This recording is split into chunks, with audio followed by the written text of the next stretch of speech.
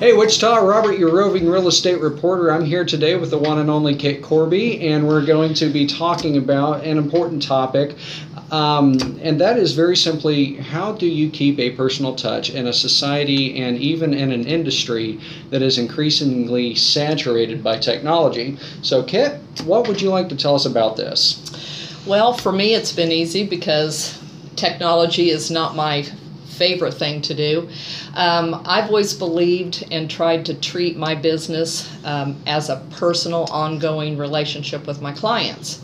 And so I like to stay in touch with my clients after the closing. In other words, I continue building on the relationship that I have with them. So, can you give me an example of what you do to stay in touch aside from, email drip campaign?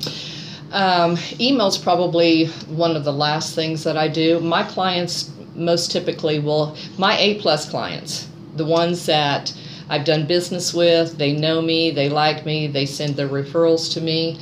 Those are the people, they're going to hear from me every month in the form of a phone call, a personal handwritten note. They're going to receive things of values, coupons, things like that add a little bit of fun and value to their life. Fantastic. Okay, so we actually just discussed a statistic a few minutes ago that 83% of people that have used a realtor would reuse said realtor if they could only remember their name. So, well, for me personally, my business is 85% referral and repeat. Okay. Because like cold calling is not necessarily, it's not comfortable for me. So I've tried to build a business that doesn't require that I'm constantly out there seeking just new business. Sure.